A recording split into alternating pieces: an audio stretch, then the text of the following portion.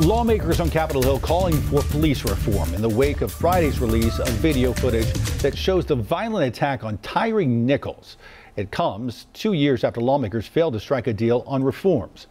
Wake Up Charlotte's Bree Jackson now on Capitol Hill with more on the new efforts pushing for change. Ben, many police reform proposals were introduced during the Black Lives Matter protest in 2020, but those bipartisan talks fell apart largely over the issue of qualified immunity. And now negotiators are being urged to restart talks quickly.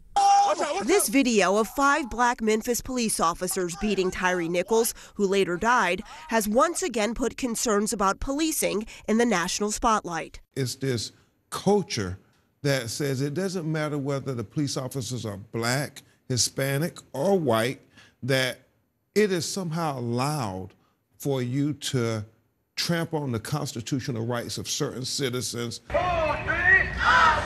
Communities across the country are now seeing protests against police brutality and hearing all too familiar calls for change. Well, I don't know that there's any law that can stop that evil that we saw. That is just, just difficult to watch.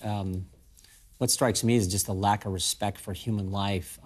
Following the 2020 murder of George Floyd, who died after a police officer kneeled on his neck for more than 9 minutes, Congress tried and failed to pass a bill that would include bans on chokeholds and no-knock warrants. This latest incident is renewing talks about police accountability. If we can incentivize certain things, I still think you want to keep this at the state and local level. That does not absolve us.